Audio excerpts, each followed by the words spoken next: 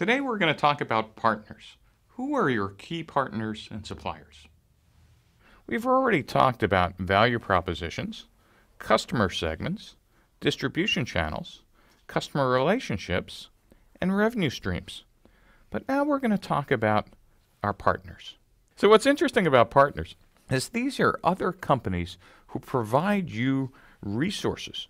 They might be partners, they might be suppliers, but they're needed to make your business model work. And these partners and suppliers might supply or give you resources, activities, and other things that are essential for your company to succeed.